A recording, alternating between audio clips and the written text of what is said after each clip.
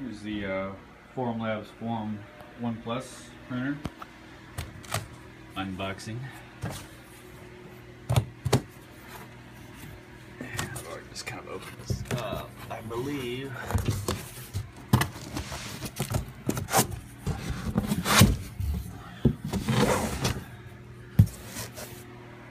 Retain package for warranty service.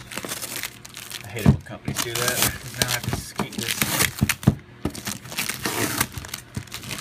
somewhere. What is this? Feels like a...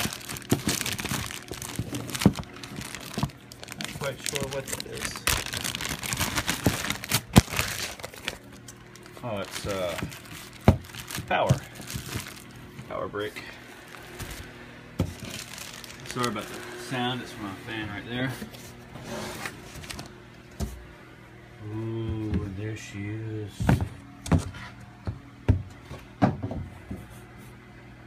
Nice. Safety first. Put that over there.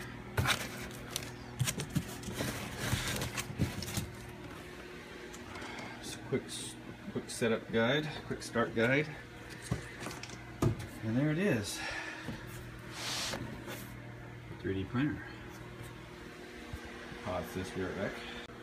It's really cool when I pull the printer out. They've made this like little air cushion that the printer sits on, so it's pretty cool. I was wondering how it's going to survive transportation.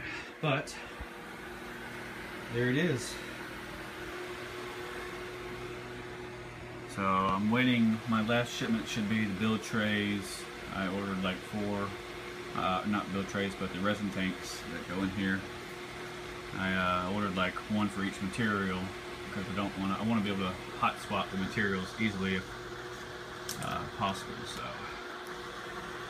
yeah, this looks really nice. It's aluminum.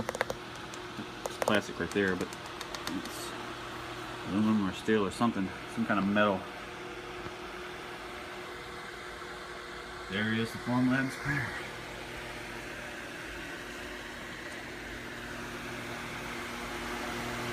Very cool. So now that I got the printer out, there's a little video of it. Lift the top. And of course I just got this little protective thing telling you basically not to touch the surface, clear surface under there, because it will add fingerprints. And the laser shooting through the fingerprints would not be good. So the laser lives down there under the resin tank. Leave that on there for now. Here's your build tray. Just lift that little lever. This little lever, pull it forward.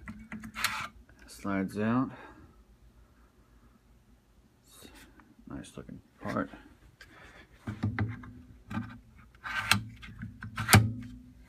It's got 2 little notches that it slides in, so I'm not sure why it goes to 2, but whatever. But this is plastic.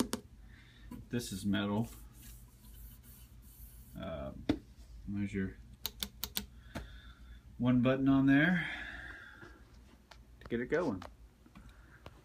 And this is the Formlabs Form 1 Plus 3D printer, SLA 3D printer. It does have a special connector down there on the bottom for the power brick. And this is the UV protective acrylic or cover. But yeah, can't wait to get some 3D prints going on with it. They give you this quick little setup guide, quick start guide or whatever. It basically just walks through how to use the printer. But you know, have to load up the Proform software on the laptop. But yeah, it's pretty straightforward. So yeah, should have some more videos coming later with after I actually print some parts on it and it doing its operation, doing its thing, doing what it do. So yeah, Formlabs printer.